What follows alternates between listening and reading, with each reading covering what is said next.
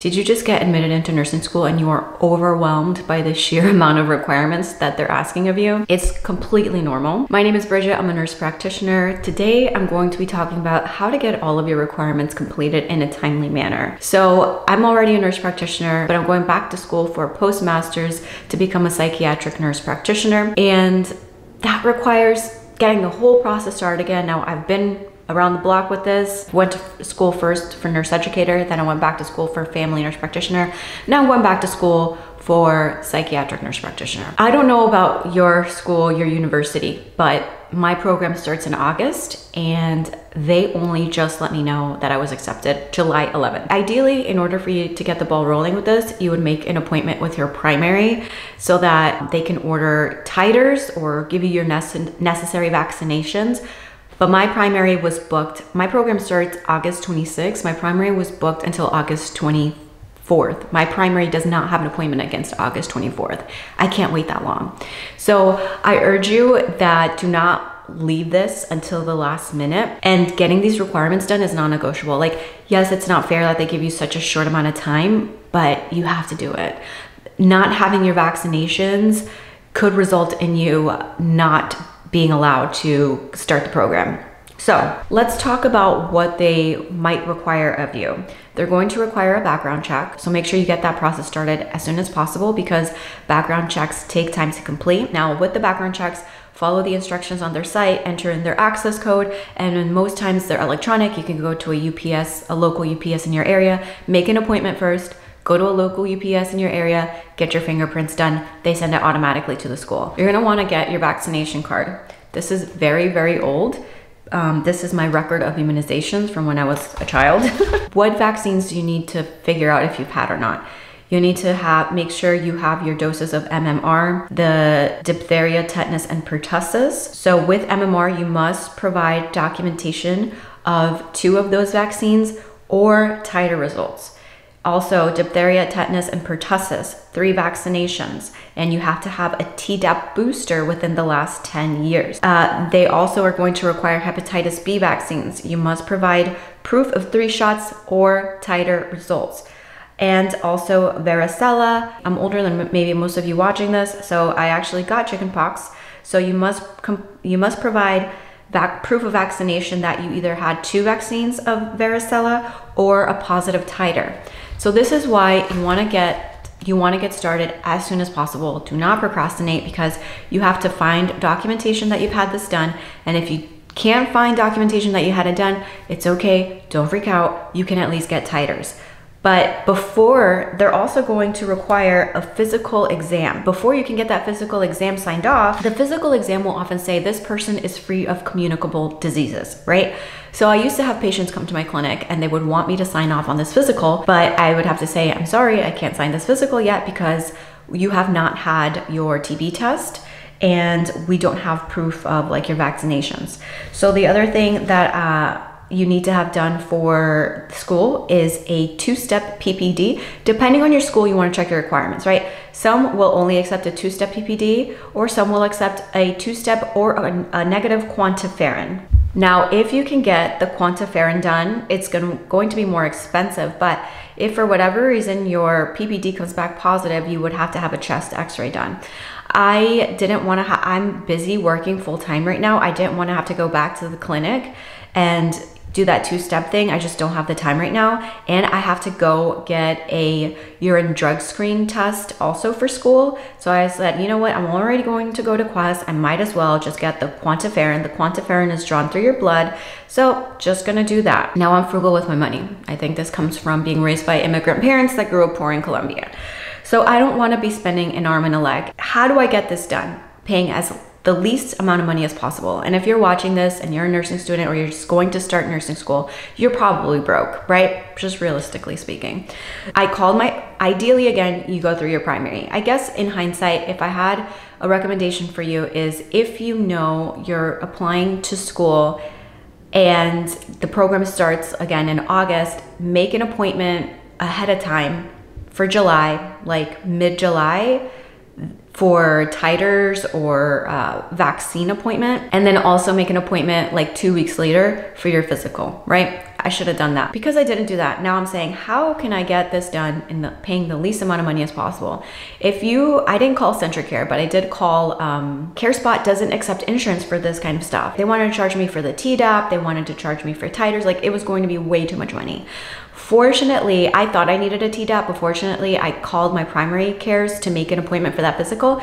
And I said, first I need an appointment for a Tdap. And they checked the records and they said, you actually don't need a Tdap until next year. So I was like, perfect. So can I get a record of my immunizations that shows I don't need Tdap until next year?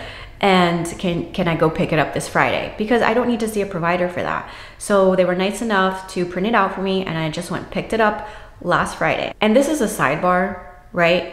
Because I'm a nurse practitioner, you would not imagine the amount of vitriol that I get about nurse practitioners, and I will say the majority of healthcare professionals, the majority of physicians are very nice and very kind, but there's a few that like hate nurse practitioners. They hate us. This is a perfect example of why we need nurse practitioners, because my primary can't see me for a full month. They don't have an NP at their clinics. They're completely booked, right? So what did I go do? I made an appointment at CVS Minute Clinic. Now, CVS does not accept health insurance for physicals. You would have to pay out of pocket for that. However, for like titers or wellness exams, usually they will run that by insurance and insurance will pay. I will keep you posted on if I get a bill. Out of pocket, it'll be around like $59, $69. Make sure that you check your price list before you go to a CVS and you let them know ahead of time, do not charge me for a physical. This is for titers, right? Again, out of pocket, $59, $69. I haven't received a bill for my insurance, but I went to CVS and they can technically draw titers there, but I didn't want to do it there. Let me cover this up for privacy. So I just got the order. They gave me the order and they ordered the quantiferin, and then they also ordered the varicella, because the last time that I had titers done for varicella has been maybe like more than 4 years. So I wanted to get titers done again. I recommend you keep your records of previous. This is the old physician, he moved away. This is from 2014. When I go see the physician, I'm literally gonna show this document and say, look, this physician has signed off on this already. I basically transcribed everything for them, so all they have to do is sign. I wrote down all my MMR dates, all my hepatitis B dates. This other physician signed off. I'll show it to that physician. She can sign off. If she really wants to double check his work and check my immunization card, she's more than welcome to. So today I'm going to Quest and I'm having my quantiferin as well as my varicella completed and my urine drug screen. Also, they usually, well, not all schools, but if they require a urine drug screen, you might as well do those both at the same time.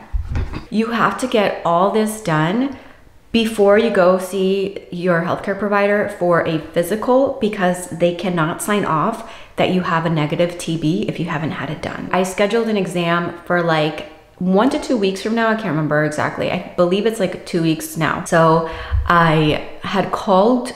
Walgreens has like this thing called Village Medical, and they're different than CVS Minute Clinic because they operate more as a primary care clinic, whereas CVS Minute Clinic is a retail clinic, not as acute as Centricare, which is also like acute care. The difference is that with urgent cares, they charge more and they don't always go through your insurance, right? Now for acute visits, CVS will go through your insurance, but not for physicals, like I said before, and I don't want to pay CVS money when I don't need to. So I had called Walgreens Village Medical Center, and I have a PPO plan. Now, this is where it gets a little bit complicated. If you have an HMO, your primary is your primary and you can't go to other doctors unless, I'll try to make this as simple as possible. If you have an HMO plan, then unfortunately you have to go to your primary. Unless, let's say your HMO card says your primary care physician is Susie Q. And at Village Medical Center, the primary there that's going to see you is John Doe. You would have to call your insurance company and say, I want to change my primary to John Doe. Then make an appointment with John Doe, and then he can see you as your primary at the Village Medical Center, and you don't have to pay out of pocket. Because I have a PPO plan, I do not have to do that. When I called Walgreens Village Medical Center and asked if they would go through my insurance, they told me that I would have to change my primary to blah, blah, blah. But then I was like, that doesn't sound right, right? So I called, because I have a PPO plan. If I had an HMO, that would have been correct. So then I called my insurance company and they told me that, correct, I can just go to Village Medical Center. That provider there is in network. I gave them the name of the provider that I made the appointment with. It's in network. So I will be going there in about 1 to 2 weeks with all my paperwork already organized, all my vaccine records, titers available. She'll do a physical, she'll sign off on the physical, and then I'll upload it. Every school will have a different, others will have their own built-in site to the system. I'm gonna upload everything there, and I will have everything ready to go before the start of the semester. That is one way to navigate it, just because, again, my primary is booked until, my primary is booked a month out just for normal physical. So, that's kind of a way around the system.